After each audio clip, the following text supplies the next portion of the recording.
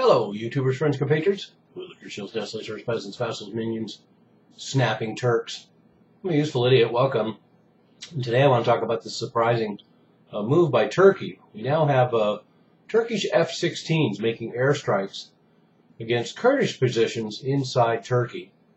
And a reminder, the Kurds we're talking about in Turkey are the PKK, which is the armed wing of Turkish Kurdish resistance inside Turkey. And this is a conflict that's been going on since at least 1984 with over 40,000 lives lost. And as I've mentioned in other videos, we have the United States, the EU, and Turkey, who all consider the PKK terrorists. Although, interestingly, the United States, of course, is working with the PKK, who are fighting against ISIS in Iraq. And ostensibly, the United States is supporting, with airstrikes, is supporting the Syrian Kurds, sometimes comprising members of the PKK that are in Syria. So, once again, a very interesting situation we find ourselves in. So this happened in the Hakkari province of Turkey. And Turkey claims that these airstrikes were done after PKK attacks on a Turkish military outpost. And on top of this, we've had over 30 people died in clashes between the government, Islamists who support ISIS, and Kurdish protesters.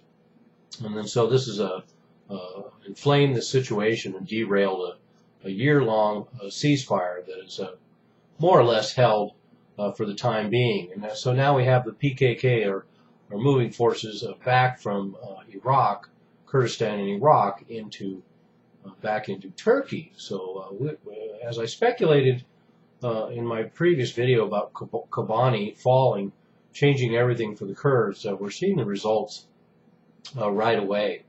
And certainly these Turkish airstrikes on PKK positions, in the midst of everything else that's going on and all the complexities of these alliances and strange bedfellows that we find in this situation, it just gets all the more complicated. And we know that Turkey essentially wants to sacrifice Kobani. In fact, for them, it's pitting one group, terrorist group, against another group, the PKK or the Syrian Kurdish militias against ISIS. And in fact, one of the spokesmen for Turkey, in fact, I think it was Erdogan himself, spoke of the fact that the PKK and ISIS are essentially the same thing, and the world needs to react to the PKK as well. And this rings just about as hollow as the claims by Benjamin Netanyahu in Israel that Hamas and ISIS are the same thing.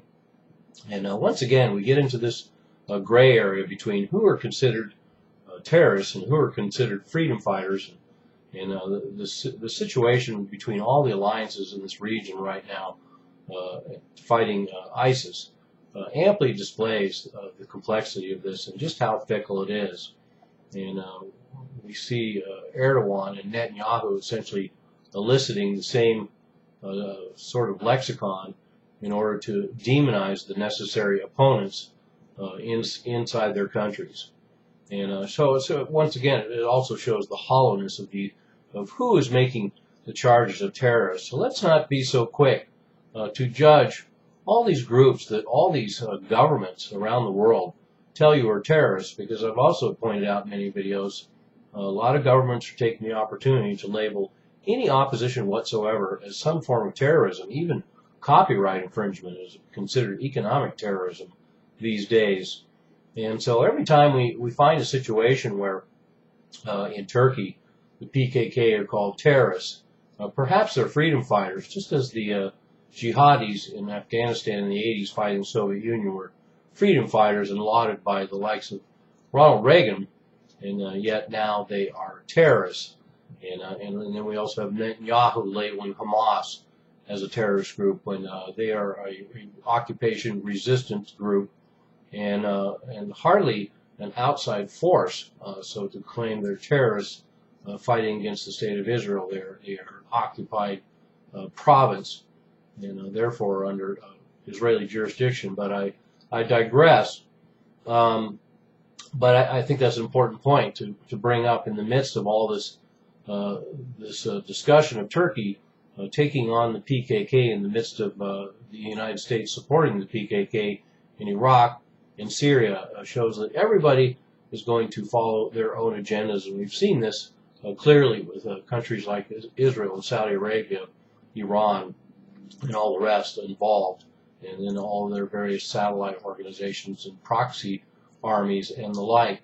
So, and then now that we have the latest step is Turkey has closed the border to Kobani because they assume that anybody left in Kobani is a terrorist or a Kurdish fighter, and therefore is not going to be allowed into Turkey. And incidentally, Turkey is also responsible for restricting any Kurdish fighters from going through Turkey or leaving Turkey to go support the fighters in Kobani, so making the Kurdish fighters there all the more doomed not being able to receive any support because of the Turkish border being closed. But now we have the border being closed completely, and just once again, the Turks are more than happy to have Kobani fall, and their two nemesis, ISIS and PKK, kill each other, or the YPG as the case may be. So there we have it. All the more complex.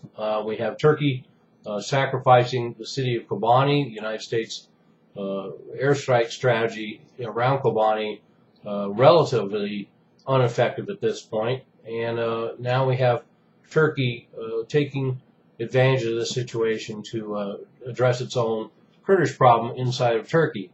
And once again, we have a number of countries in this region all conspiring to keep their Kurdish regions pressed one way or another. And Turkey, of course, is making sure that Syrian Kurds remain somewhat oppressed so that they have fewer problems with the Kurds in their own country. And Iran has some of the same interests because they also have a Kurdish population. So all the more food for thought looking at these events unfold. I'm a useful idiot. Don't you be one too?